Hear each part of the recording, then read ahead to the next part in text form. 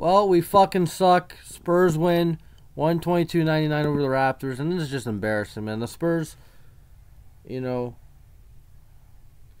two of their wins this year. I mean, never mind. It would have been two if he didn't blow it. Anyways, ignore that.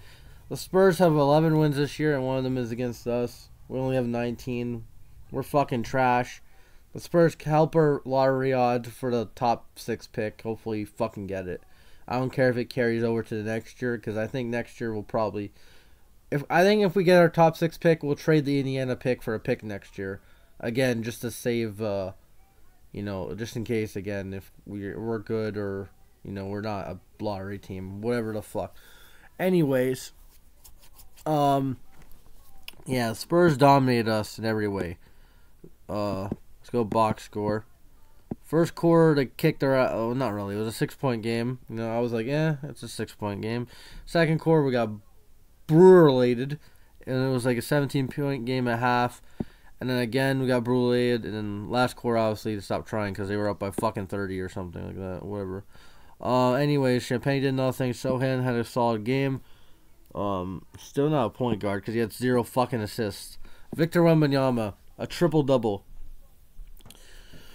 14 points, 10 blocks, 7 points. Man, this guy's the future. That's all I gotta say. Jones did nothing. Vassell fucking made 5 threes. The bench didn't really do that much outside. Johnson, Wesley, and Burham all got double digits. And then for the Raptors, Scotty Bums played like shit. Pirtle did meh. Not as good as before. 6 rebounds, 1 assist. Yeah, he got... Barnes had 5 turnovers. Gary fucking sucked. Only 4 points. I wonder why no one wanted to trade for him. I guarantee no one wanted to trade for him. They can just get him for cheap in free agency. His value's gone. He's going to make less than $18 million if he wants like a multi-year deal. Maybe 15 at best. Barrett did solid for the minutes he played. 5 points, 13 rebounds.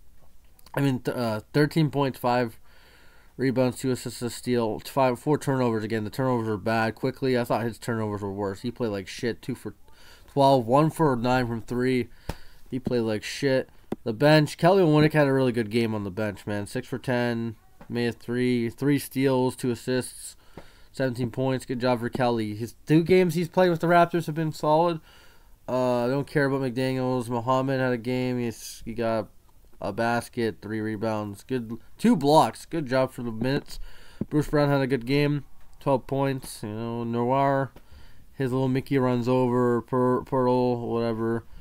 Oche didn't do as good last game. And Grady Dick did really good. Made 4 threes, 7 for 10.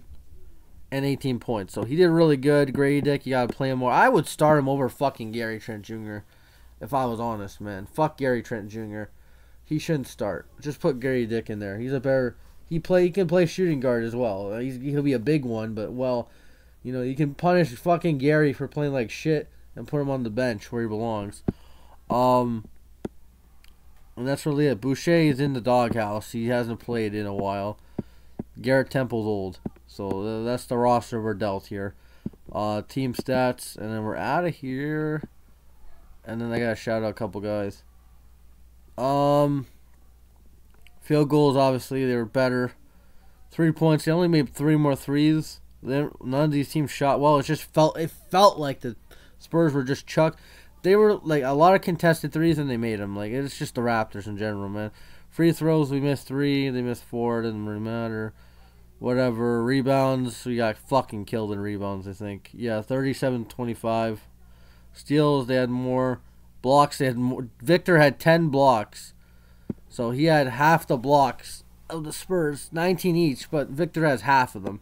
So Victor fucking cooked. Points off turnovers. What the hell?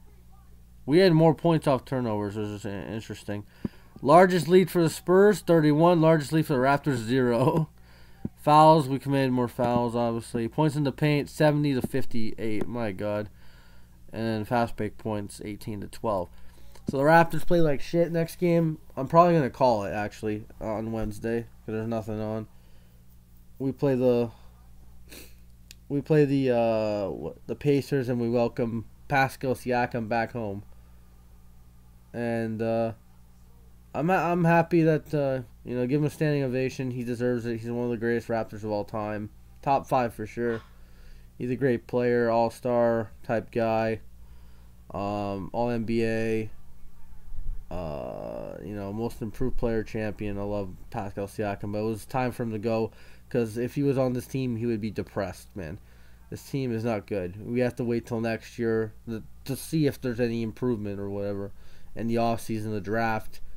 And yeah, this is what the team I thought was going to be, and I was happy that we traded OG and Pascal Siakam. Everyone's going to be like, oh, they suck. Well, there's a reason why they suck. Too much transition in roster moves. A lot of roster moves, which I like that. And a lot of, different pieces on this team.